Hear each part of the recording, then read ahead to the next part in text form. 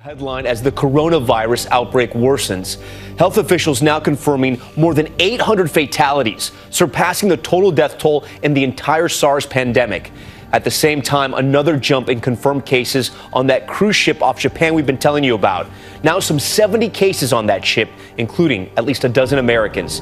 The ship's still under quarantine tonight, and ABC's Maggie Rulli is there in Yokohama.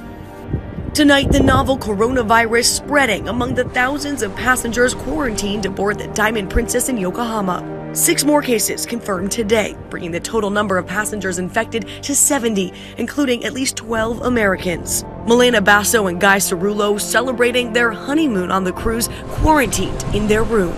Just imagine like a knot in your stomach all day, every day. How is your mental health? How's your head doing? Our heart's like beating so fast, and like when we take our temperature, we're like panicking. And luckily it's like, okay, 98.6, good. More than 37,000 people affected worldwide. At least 812 people have died, mostly in mainland China.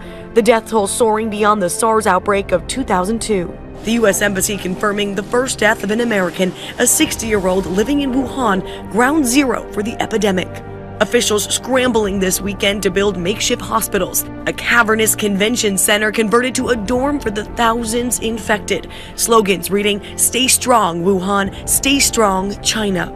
Elsewhere in China, officials cracking down on those refusing to self-quarantine. Authorities in hazmat suits dragging these people from their home. Frank Wasinski and his 3-year-old daughter returned to America from China, forced to leave behind his infected wife and father-in-law. She told me that the doctors had told her that her father has 1 or 2 more days before he passes.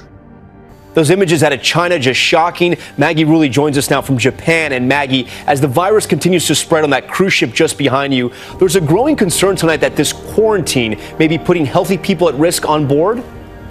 Yeah, exactly, Tom. That couple we spoke with told us that they're refusing to go above deck with other people. They're not even letting anyone inside their room to come clean it.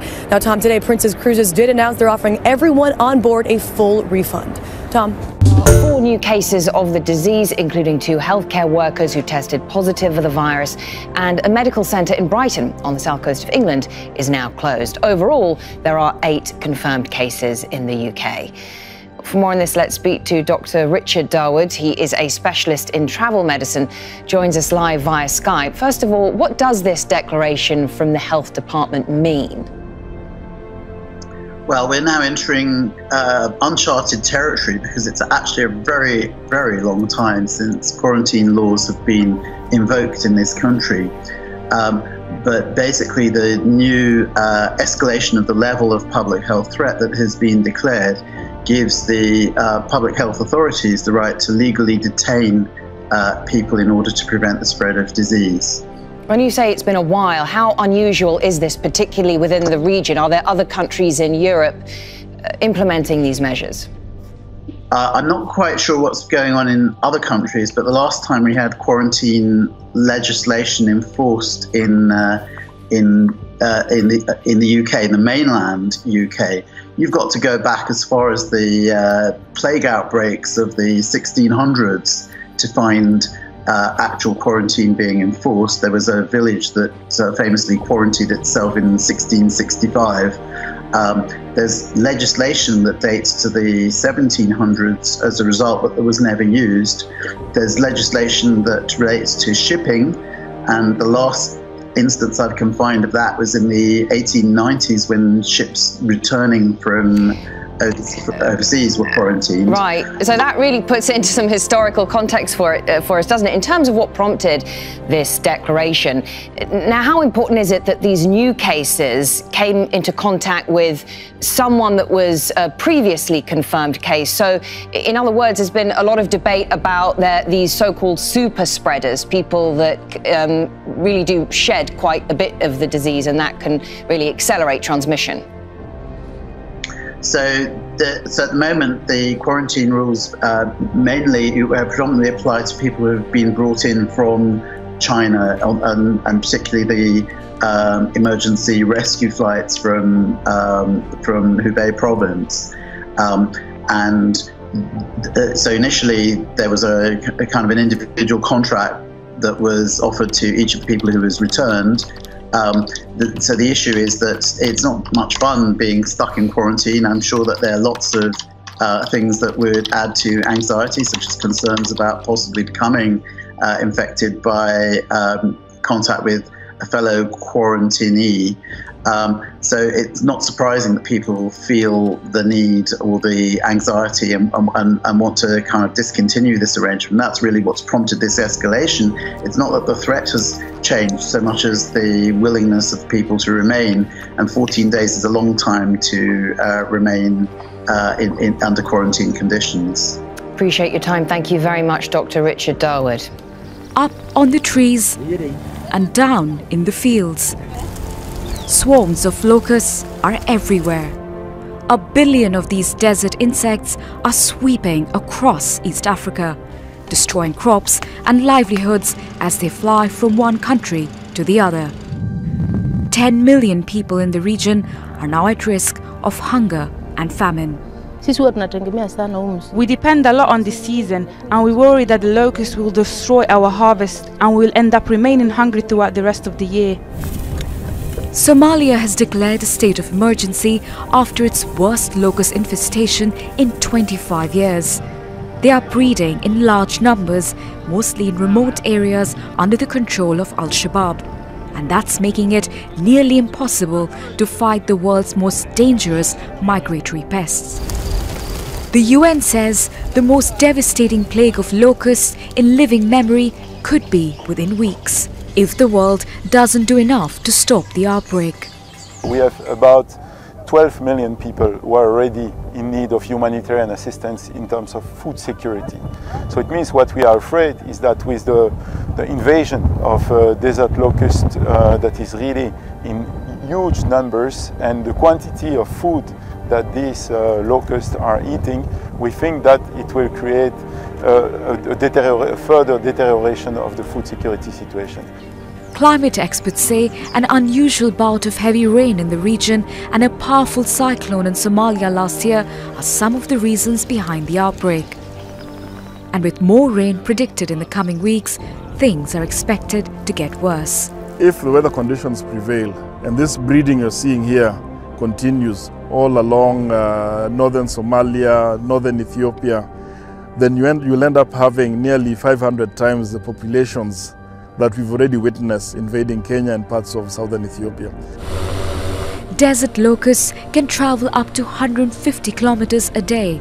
From parts of East Africa, millions of them have reached Pakistan, which too has declared a national emergency. The threat of these voracious creatures feeding on farms and fields now seems more widespread and ever more urgent. Priyanka Gupta, Al Jazeera. Storm Ciara has battered the UK and Northern Europe with hurricane-force winds and heavy rain. Gwen Baumgartner is in London tracking all the details there. I've seen video, Gwen, that I've never seen before coming out of the UK. It almost reminded me a lot of Superstorm Sandy here in the Jersey Shore when the floodwaters just came rushing in.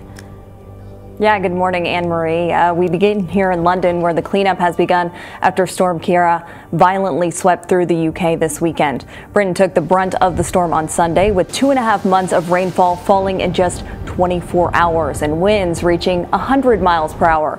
The storm caused significant damage, with downed power lines, flying debris, and severe flooding. Some 20,000 homes spent the night without power. Dozens of flights in Northwest Europe were canceled as a result, as conditions were deemed unsafe. The storm is now moving eastwards toward mainland Europe. 5 people have died from weather-related incidents so far. Now to Ireland, where a general election has caused a political earthquake in the country. Sinn Féin, which used to be the political wing of the Provisional Irish Republican Army, has made unprecedented gains throughout the country.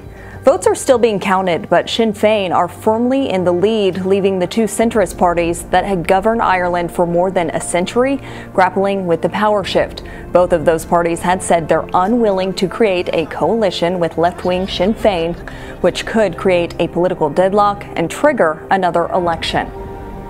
And finally to El Salvador, where tensions remain high after an armed standoff inside the country's parliament. The president was about to address lawmakers when heavily armed security forces stormed parliament to demand funding for additional vehicles, uniforms, and surveillance equipment.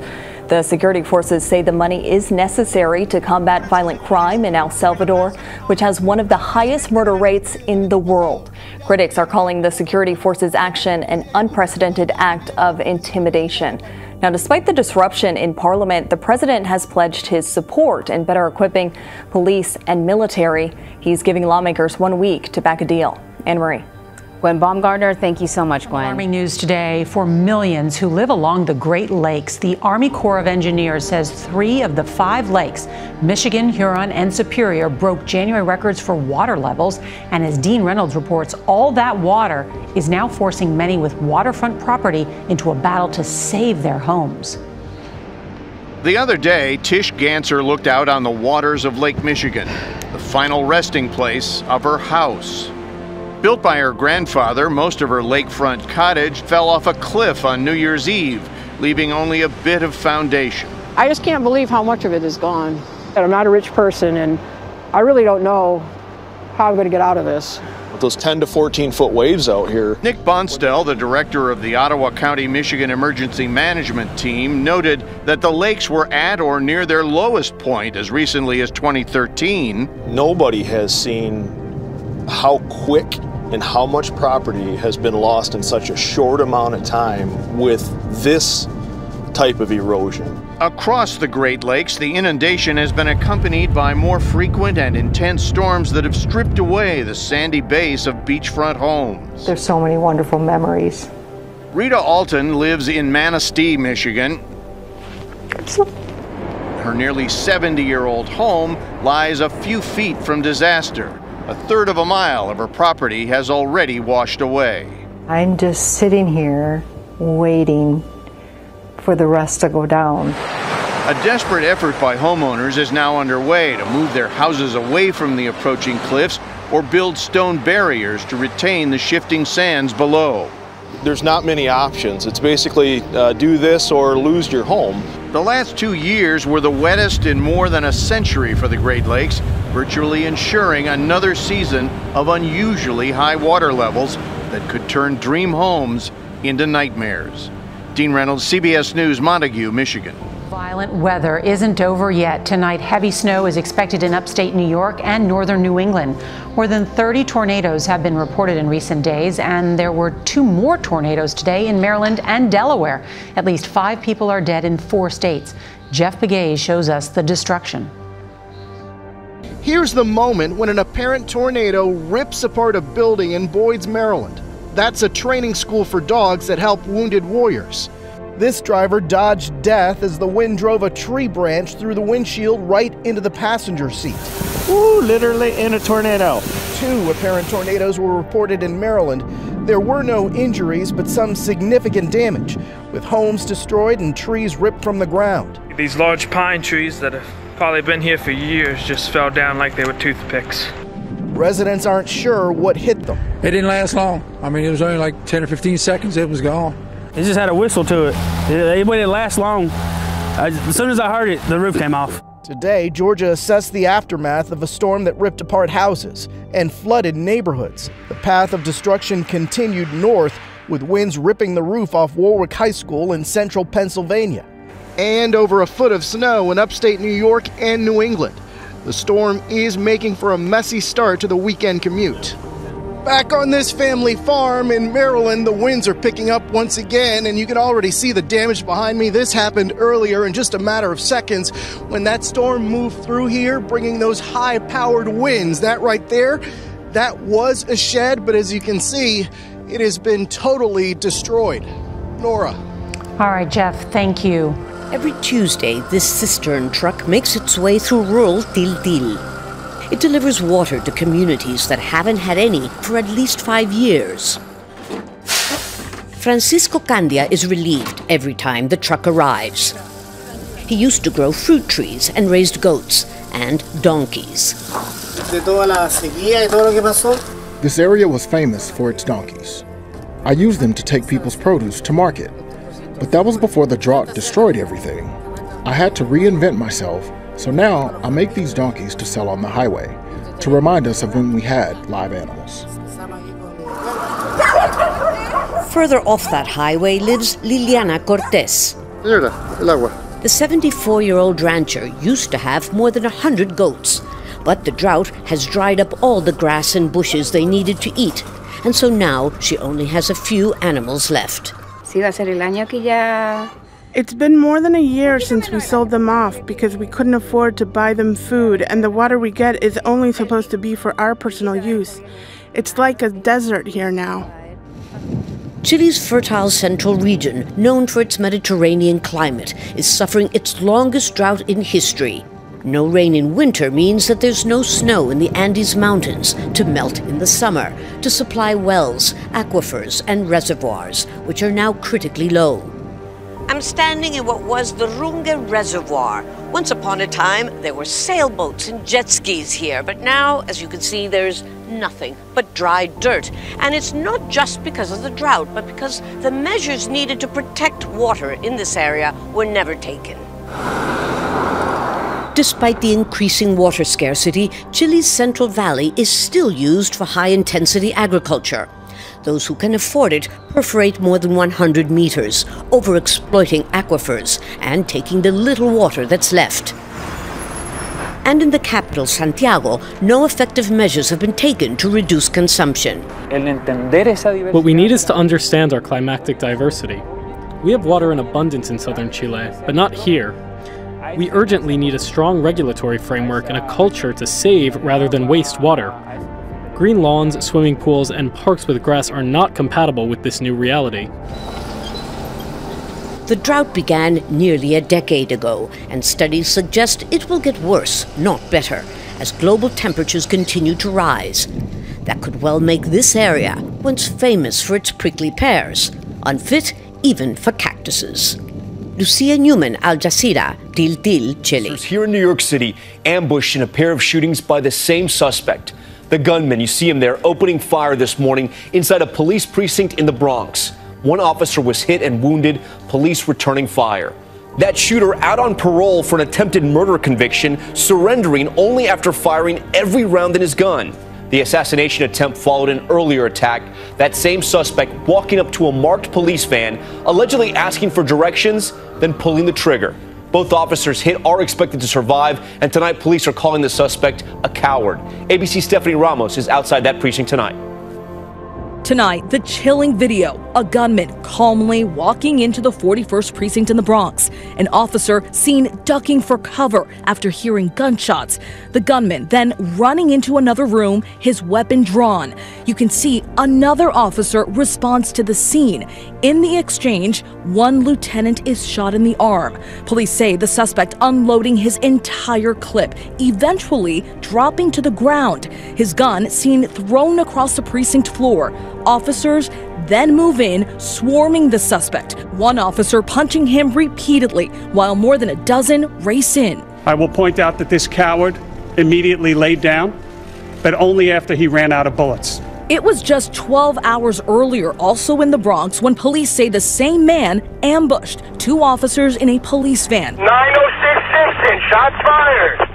In the van, guys, right here. Authorities say the suspect asked the officers for directions before shooting one of them in the neck. The gunman then running away. The officer's partner immediately driving to the nearest hospital. This was an attempt to assassinate police officers. We need to use that word because it was a premeditated effort to kill. Police say the suspect, Robert Williams, has a lengthy criminal history. He was convicted of attempted murder in 2002 and paroled in 2017. Both officers rushed to the hospital, expected to make a full recovery. Wounded officer Paul Straffolino released from the hospital to the applause of his fellow officers lining up to pay tribute. Thank God that each and every one of them will be okay. We have two officers injured. They will be okay in the end. Stephanie Ramos joins us now from the precinct where the second shooting took place. And Stephanie, the other wounded officer also expected to be released from the hospital? That's exactly right, Tom. Police tell us that second injured officer is expected to be released from the hospital. A huge sigh of relief for this community and the NYPD. But as you can see, it's still a very active scene here. Police tape up and police standing guard around that precinct. Tom. Shooting at a popular mall. A horrific shooting rampage overseas. Officials say a soldier in northern Thailand, armed with an assault rifle, opened fire in a number of locations. This security cam footage revealing the chilling sight of a lone gunman carrying a heavy weapon, stalking the floors of that mall. Police surrounding the perimeter, the violence sending families running for their lives. An American among the rescued. At least 20 people are dead tonight. Police say the suspect has been posting on social media throughout his killing spree. We want to warn you, some of the images are disturbing. ABC's Julia McFarland leading us off. Tonight, a massacre at a popular shopping mall. A man identified as a Thai soldier on a bloody rampage with an assault rifle, posting about the carnage on Facebook. Shooting and killing at least 20 people and injuring dozens more in the city of Nakhon Ratchasima. Police releasing a wanted poster and naming the suspect as Jakrapan Thoma. A government official says this all began with a land dispute. The Thai army sergeant reportedly shot a superior officer at an army base. Shoppers running for their lives as a shooter opened fire. Police warning people to stay focused, hide safely and mute mobile phones. This security camera footage revealing the chilling sight of the lone gunman carrying a heavy weapon, stalking the floors of the Terminal 1 Korat Mall. Gunfire erupting as the troops push deeper into the mall, terrified passers-by crouching for cover in the parking lot. Tonight, the gunman is still at large. Tonight, authorities say at least one U.S. citizen was rescued unharmed. The State Department urging citizens to stay away from the area and to check in with loved ones. Tom? Julia McFarland leading us off on that horrific shooting. All right, Julia. Now to the latest on the massive 2017 Equifax cyber attack that compromised the personal information of nearly 150 million people. 4 Chinese military officials have been charged. The Justice Department released their pictures at a news conference earlier today. Names, addresses, credit card information, social security numbers all leaked, and an investigation showed that Equifax failed to fix a web server vulnerable to hackers. So CBS News Chief Justice and Homeland Security correspondent Jeff Pegues is following this story for us from Washington. Jeff, what can you tell us about the suspects? As we mentioned, that we know that they worked for the Chinese military. Well, that's right, and it's going to be hard for U.S. officials to get them into custody. In fact, they acknowledged today that that was highly unlikely, but this is, part of the pattern that we've seen in the past with Chinese hackers. Often they are linked back to Chinese military, and that's what this was, according to investigators, an intelligence operation to gather as much information about Americans as possible, and the numbers are really staggering. 145 million or so Americans' personal data gathered in this hack. That's nearly a half of all Americans. So, Jeff, what exactly were the hackers after? Well, they were after Social Security information, driver's license information, date of birth information, your name. So everything that is valuable to any American in terms of your personal information when you go to purchase a car or buy a house or anything like that. So this is the type of breach that could do a significant amount of damage to any American's personal information. But I did ask the FBI what is happening with this information that was stolen. Is it being used? So far, they say it hasn't been used, which really fits a pattern with Chinese hackers. We've seen in the past with previous breaches that they often gather up as much information as they possibly can and then hold on to the information. The question is, to what end? So you mentioned that the likelihood of the Justice Department getting their hands on these people who have been indicted probably pretty low. So then what are the next steps in the investigation? Well, what happened today is a major step in an investigation like this when, according to U.S. officials, you have a nation state behind this kind of breach. One thing U.S. officials tried to do is name the offender to in their view, hopefully prevent future hacks. It doesn't seem like it's the kind of tactic that's working. We've just, we see so many of these. The difference here is the sheer volume of Americans affected by this. But part of the method of operation for U.S. officials, U.S. investigators, is to name and shame whoever is behind these high-profile hacks. All right, Jeff Pegues for us. Thank you very much, Jeff. My pleasure.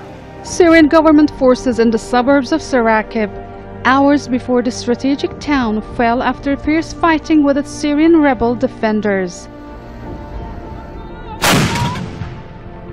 Sarakib sits at the junction of two major highways and was seen as a major obstacle in regaining control of Idlib province, 1/3 of which is now under Syrian government control. Turkey has warned pro-Damascus forces to back off. Unfortunately, the Syrian regime does not believe in political process and thinks peace can only be possible by a military solution. And I have to say they are wrong about this. They have stepped up their aggression. Turkey has 12 military observation posts positioned around Idlib de-escalation zone, agreed with Russia and Iran in 2017.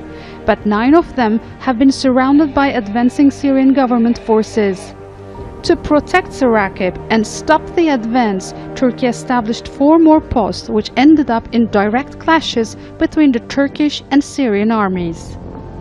Saldırılara meşru müdafaa kapsamında misliyle karşılık verilmiştir. The attacks were responded to within the scope of self-defense. From now on, any kind of attack will be responded to appropriately, and our observation posts will continue their duties. The Syrian government has intensified its attacks since last November and, backed by Russia, has targeted civilians. This triggered a new wave of migration with hundreds of thousands of people fleeing the violence.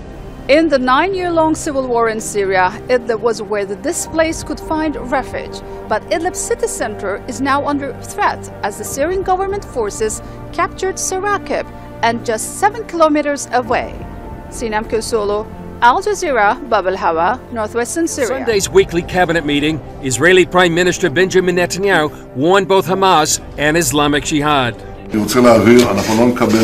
I want to make it very clear, we will not accept any aggression from Gaza. Just a few weeks ago, we killed the Islamic Jihad senior commander in Gaza, and I suggest Islamic Jihad and Hamas refresh their own memory. I will not go into the details of activities and all our plans in the media, but we are ready to deliver crushing action against the terrorist organizations in Gaza.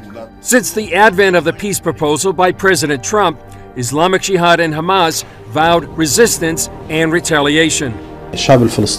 When the Palestinian people feel the great danger that the Palestinian cause is facing because of the deal of the century and because of the American positions, it's natural and rightful of the Palestinian people to send confrontation messages to the whole world that they are fully prepared to do anything to fight for their rights, to fight for the future of their children and the future of next generations of Palestinians on this land. Since the announcement of Trump's peace plan, over a dozen rockets and mortars have been fired into southern Israel.